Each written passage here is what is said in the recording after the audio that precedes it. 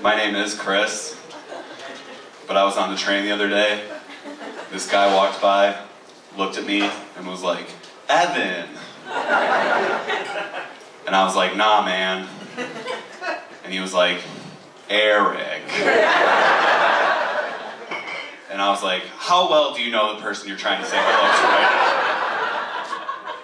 now? You don't even know their first name. I applied to a job recently where they asked me to write an acrostic poem using my name. I'd like to share that with you guys now. My name is Chris, C-H-R-I-S. C. Can't believe you would. H. Have a potential employee. R. Reply to a job application. I. In a way that was designed for. S. Someone in kindergarten.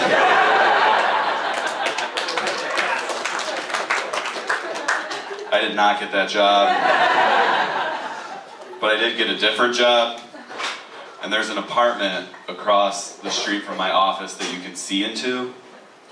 One morning I came into the office and a group of my coworkers were like, oh my God, Chris, last night we were in the office late and we saw the guy in the apartment across the street jerking off. It was so weird. Was it? Was it weird? Was it weird that he was jerking off in his own apartment while you all gathered around to watch it? Who's the weird one in this situation? Speaking of jerking off, I'm a red-blooded American like the rest of you. I enjoy the occasional pornography, but I try to be extra careful with what I search for. Like the other night I sat down on my computer, I typed in, barely legal, but definitely legal.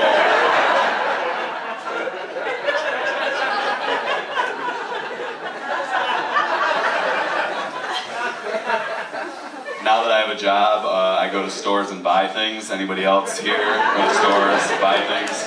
I'm trying to be more relatable.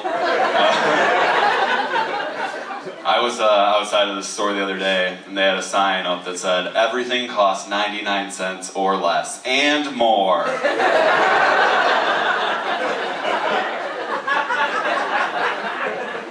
I think they could have been just as effective with a sign that said, everything costs something. I'm not a big fan of football. Any football fans in here? Cool couple. I am a big fan of fun facts about football. Like, did you guys know that in 1945, when Cleveland founded their football team, they let the whole city decide on the name? That means the mayor of Cleveland was like, all right, gang, we got a new football team, what are we gonna name it? And a majority of the city was like, Brown!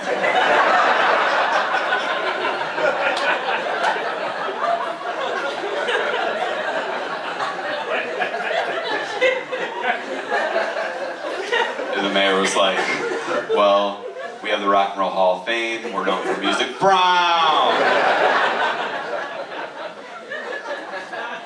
And the mayor was like, okay, we're the Cleveland Browns. Now we need a mascot. And a majority of the city was like, well, we're a football team, what about a football helmet?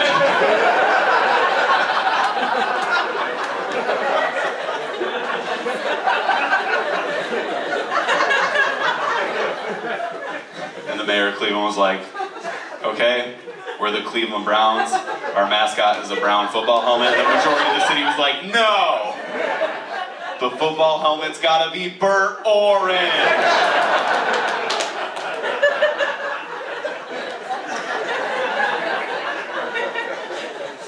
People are offended by the Washington Redskins mascot.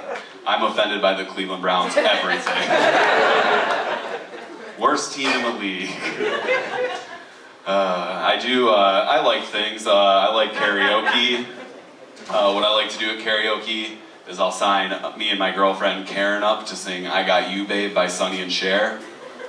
And then I wait for the DJ to be like, ladies and gentlemen, coming up next we got Chris and Karen singing I Got You Babe. And then I go up by myself because Karen doesn't exist.